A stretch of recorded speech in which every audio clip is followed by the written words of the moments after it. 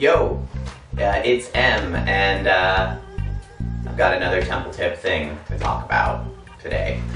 Today's video is going to be a response to a question I was asked. It's going to be the first Temple Tip question response video. So let's get to that. Chibi-sora Chibi-el? Chibi-sora Chibil? Chibil asks, out of curiosity, for the first year, how do you pay for the dorm?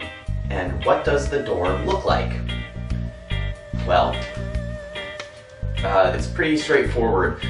Your first semester dorm costs are covered in your total tuition. As I said in the Temple Tip video about school costs, your first semester is a very expensive semester, and dorm fees are one of the reasons it's so expensive, because you're paying several months worth of rent up front, and to be honest, the rent that you pay to stay in the dorms is quite a bit higher than what you would pay to live on your own in an apartment. And Temple University, Japan, does require first-time students to live in the dorms for the first semester, and that includes transfer students, and it definitely includes study abroad students. So you're probably going to be paying a total on average of, well, in dollar amounts would work out to maybe $1,000 a month, roughly, in rent. So one of the very first things you want to know about the dorms at Temple University, Japan, is that they are rented by the school. The school does not own the buildings that are used to house its students. This is not uncommon in Tokyo, especially for those schools that don't have a large campus, because, you know, they have not been here forever, and now property is, you know, some of the most expensive property in the world. Let's talk about them. Hiyoshi Men's Dorm, as I said, is a large building on the Tokyu line, and it takes you directly to Shirokane Takanawa Station, which is very, very close to campus. It's got a lot of great facilities, like stuff. It's got a weight room, because men like to work out, and it's got showers, because men need to shower after they work out. Kitazono dorm is the women's dorm. It is also a very large building housing many, many students from many different universities in Tokyo. I think something like 600 students total can live there. It's got slightly better bedroom facilities than the men's dorm, and the building is rather well kept from what I understand. Your bedroom at Kitazono, if that's where you're staying, will have a small kitchenette, as well as its own bathroom,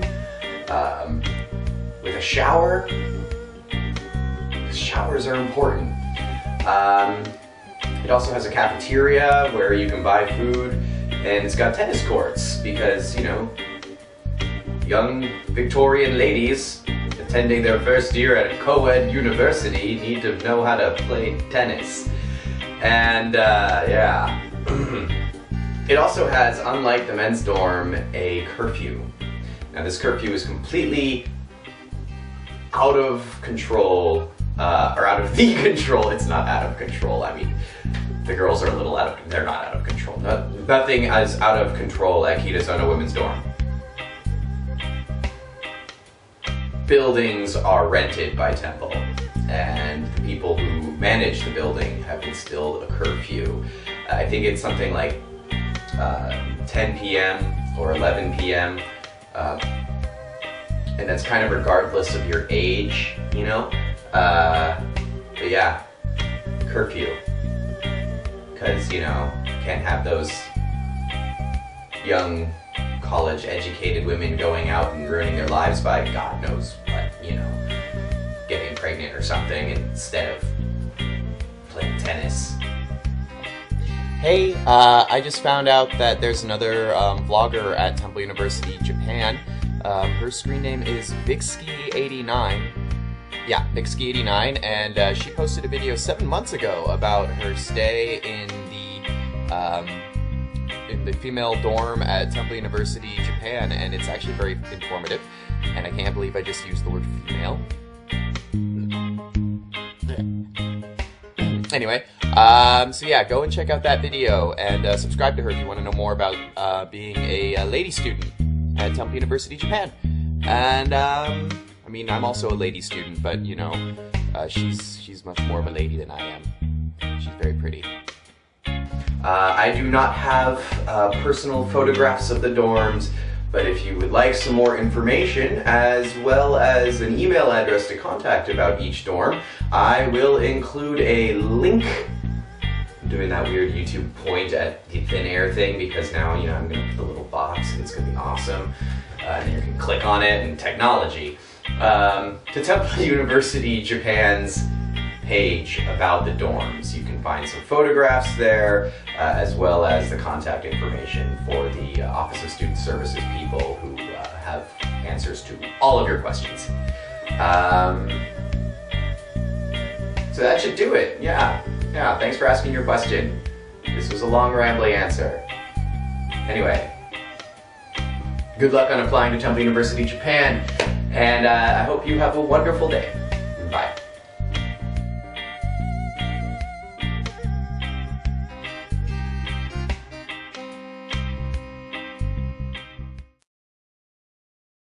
Hey, do you want to know more about Temple University, Japan, or just living in Japan in general? Ask me some questions. Feel free to ask any question you like in the comments section, or on my Twitter, or on the Facebook page I made specifically for this channel. Look at that, so many boxes that I just like summoned from thin air. I didn't summon them. Anyway, feel free to ask whatever you want. I am full of answers. Absolutely full of answers. So full of answers.